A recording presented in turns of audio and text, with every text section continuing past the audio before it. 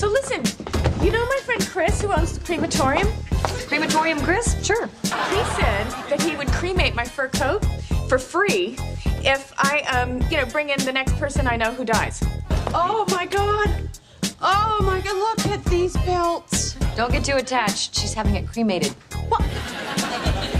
Phoebe? Oh, honey. Honey, I know you're quirky, and I get a big kick out of it. We all do, actually. But if you destroy a coat like this, I mean, that is like a crime against nature.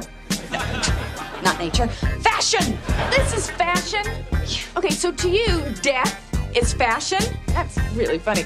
Yeah, here's Phoebe sporting, cutting-edge hairy carcass. Really think this looks good? 'Cause I do.